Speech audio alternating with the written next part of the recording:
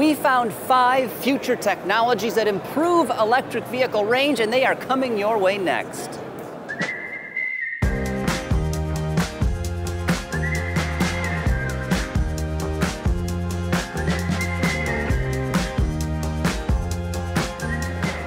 For car buyers considering an EV, range is always a nagging problem, but many companies are working to solve this issue, and here's the first innovative technology we found at CES 2023.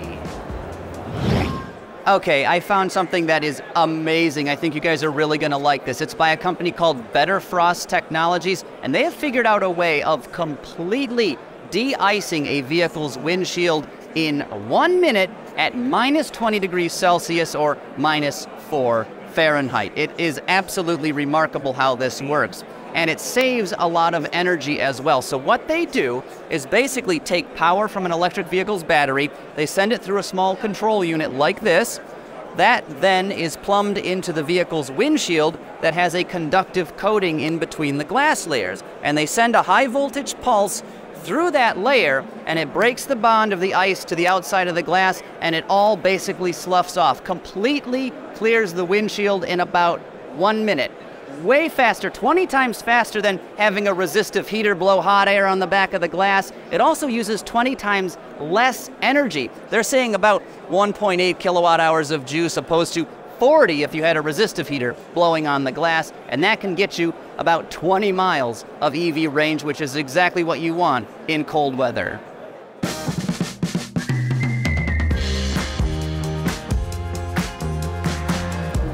Okay, so unfortunately this next technology is not on display here at CES, but I do think it is still worth mentioning. German supplier company ZF has actually developed, and bear with me now, they've developed a heated seatbelt, as crazy as that sounds. So what they've done, they've embedded a conductive material inside the belt itself. It doesn't really change the thickness or the feel of the belt, but it does draw about 70 watts of power and can heat up to between maybe 36 and 40 degrees Celsius to really warm you up on a cold day, like a nice bear hug.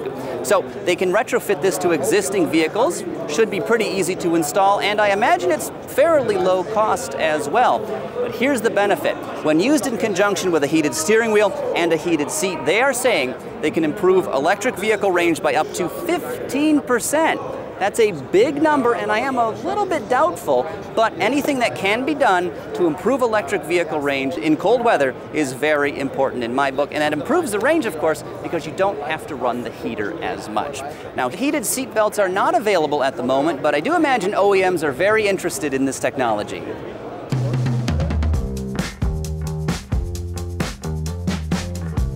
So what we have here is AAM's 3-in-1 electric drive unit, or EDU for short, and what they've done, they've combined the inverter, the motor, and the reduction gearing all into one housing that's smaller, lighter, and up to 10% more efficient, which of course is nothing to sneeze at. So how did they achieve that? Well, they did a number of things. For one, all of the internals are oil cooled. They've got an electric pump to circulate the oil, and then they run it through a spin-on filter. I love this feature. If any debris builds up in there, the filter's gonna catch it, improve the longevity of the entire assembly. Additionally, they have a high-speed electric motor.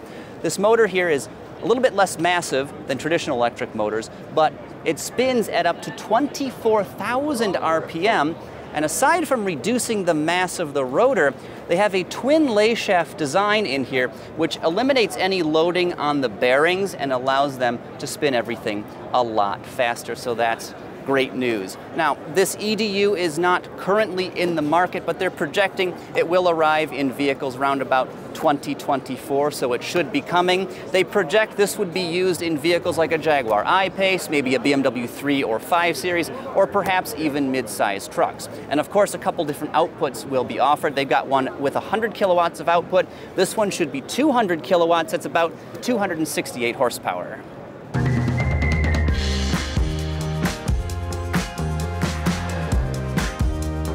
So one way to increase the range of an electric vehicle is to install a more energy-dense battery pack, and a Dutch company called LeydenJar has actually come up with a way of making lithium-ion batteries that are 70% more energy-dense, and that is obviously a huge number, and in fact, they won, as you can see, a CES Innovation Award, so I'm not lying to you. This is very important news, what they have developed. So what's the story here? Well, LeydenJar does not actually make battery cells. What they have developed are new anodes. So this is an ultra-thin anode. It is a copper substrate, very thin sheet of copper that's covered in silicon instead of graphite. Silicon is much better for the environment, and it is readily available because it's basically sand. So traditional anodes are about the thickness of a human hair. This one is 10 times thinner, the thickness of a red blood cell. So that allows them to stack many more anodes inside a battery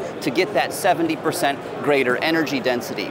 Their batteries also charge extremely quickly. In automotive applications, they're saying they'll be able to hit 60% in just 6 minutes, which is huge. That's, I mean, you plug in, you've got more than 50% range in less time than it takes to fill a gas car up. Very important.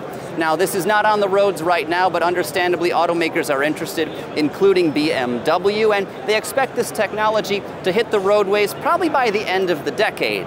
As for cost, once it is scaled up, they project it will be comparable to today's lithium-ion batteries or maybe even more affordable. So that is a win-win.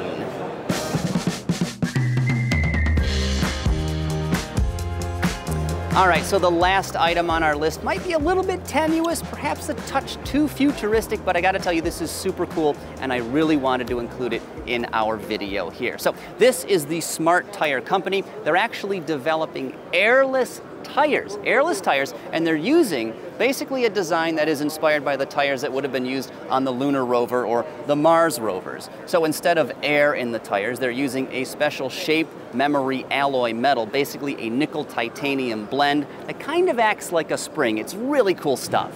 So to demonstrate the capability of that shape memory alloy I just mentioned, they have this little demonstration board set up. So you can see we have a very thin piece of wire. It's probably difficult to see on camera. It's attached to a board and a handle. So basically what this allows you to do is set the board on the ground, you stand on the board, you pull the handle, and you can see just how much that wire stretches. It feels like I'm pulling on a spring, yet there are no coils in the wire at all. It is perfectly straight.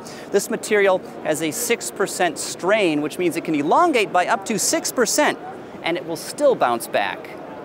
Obviously, the Smart Tire Company wants to break into the automotive, trucking, and aerospace industries. In fact, they aim to have an automotive tire out in the market in about a year or so, but they are not there yet. Currently, they're testing their products on bicycles or other micro-mobility applications. And this bike here is fitted with their tires. And just so you can get an idea of how that shape memory alloy works, it's arranged in the tire like this, kind of running around the rim. You might be able to see a little bit of it in there, but this is a much better demonstration. This tire right here is actually the equivalent of 100 PSI, and if I press on it, it's really stiff, but it will yield under pressure, as you can see right there. So how are these tires more efficient? Well, I've been told they have fewer hysteretic losses and less rolling resistance, which is key to improving vehicle efficiency, whether you drive a truck or an electric car. And that's just a tiny sample of what we saw here at CES. For more future tech, click right over here to watch the discussion I had with Miss Go Electric, where we talk about some of the future technologies we are most excited about.